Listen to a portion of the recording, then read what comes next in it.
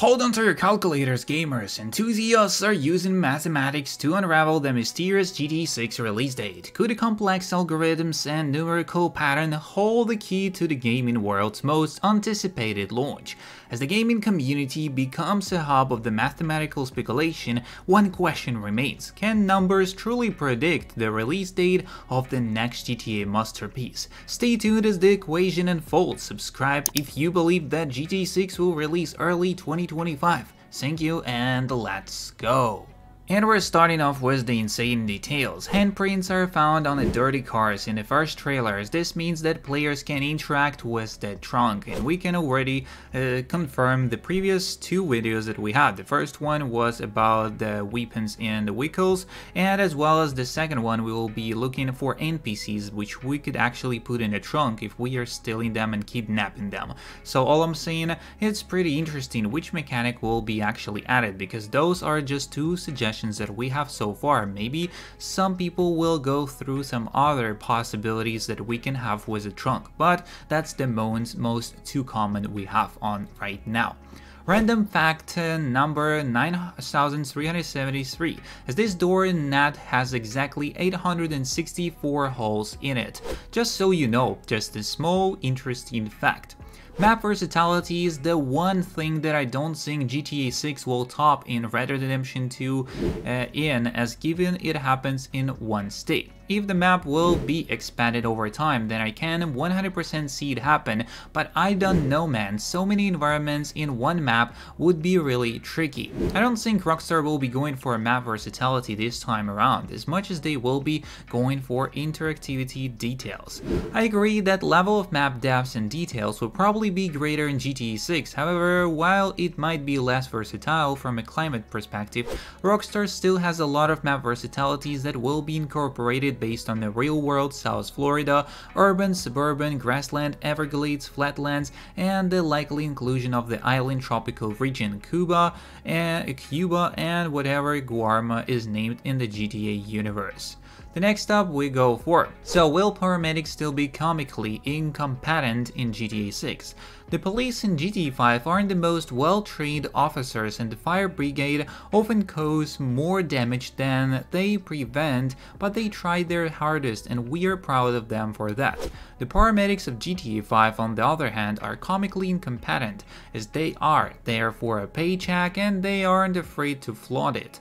So in my 10+ years walking the streets of Los Santos and beyond, I haven't witnessed them save a single soul. And in fact, they seem to take a morbid delight in arriving to the scene of accident and watching the victim die before driving off for a lunch. They've been getting away with this for years, with no one holding them to account for their gross negligence, and no sign of that changing anytime soon. So my question is, do we think that the paramedics in GTA 6 will be better at their jobs than their GTA 5 colleagues? Will they actually save a virtual life? What do you think? Right there, right in the comments, would be really interesting to talk it out. Used car market. So would anyone else like a used car website with discounted cars, especially with a ridiculous and realistic cost of cars in GTA 5?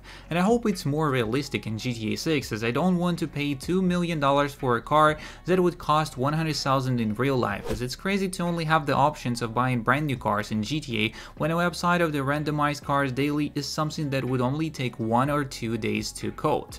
Why? You can steal them for free, unless they make stealing cars way more complex, especially with newer and modern cars. This vehicle is too hard to modify. Wasn't that just an online thing forcing you to buy cars? Yeah, it was, and I'm mainly talking about online with my post, but I don't know, work for both story and the online game.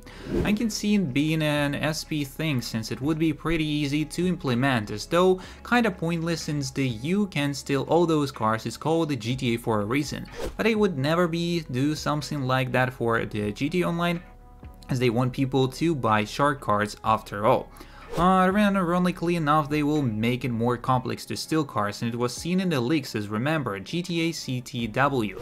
Well, that game had a special tool to steal cars, some sort of hacker sync where you had to choose the right number combination to start a car, as this was used on high-end vehicles. Same thing was seen in the leaks for GTA 6, and it wasn't seen in action, but it was seen on the item list. So you also had a lockpicks or something to break into lower-end vehicles. Next up, we go for it, using mathematics to predict the date in which GTA 6 will release, fit Microsoft Paint. So what are we looking at?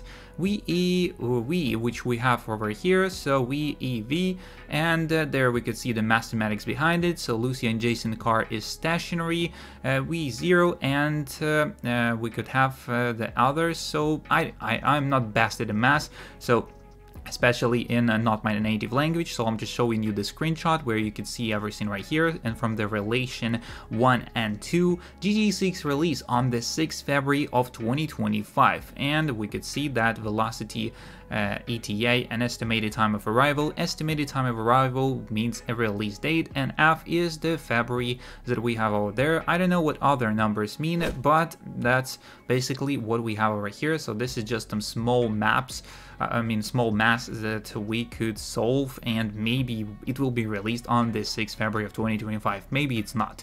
Yeah, let him cook, but still we can't confirm that is actually true. It's just what we have. This is who Leonida is named after, Juan Ponce de Leon, as a Spanish explorer and conquistador known for leading the first official European expedition to Puerto Rico and Florida in 1508 and 1513 respectively. Yes, that's the exact guy, by the way, so if you know, you know.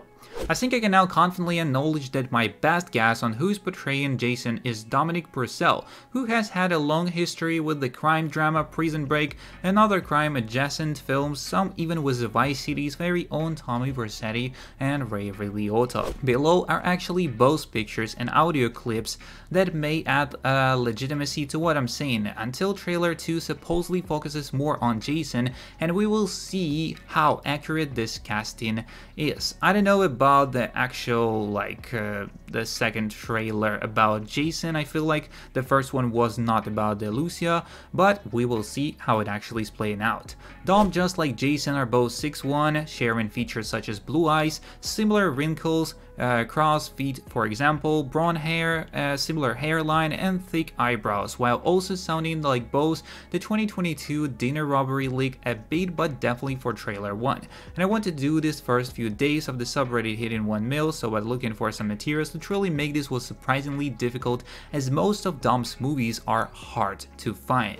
And basically from all those screenshots you could see how person tried to compare him to the game. I love Dom in the Arrowverse, especially when he was given more to do than just be a paramaniac with a hit gun in Legends of Tomorrow, so him being Jason in 6 would be dope, but I don't think he is. He's been in other stuff recently, including the Legends show as recently as 2021. Didn't Roger Clark say that he was working on Red Dead Redemption 2 for years? I don't see how Dom could do the Legends shows and a couple of movies he has done recently along with a GTA 6 at the same time. So that's kind of all the information we got on today's video, and if you are interested in more, don't forget to subscribe, like, and share. See you in the next one, and peace.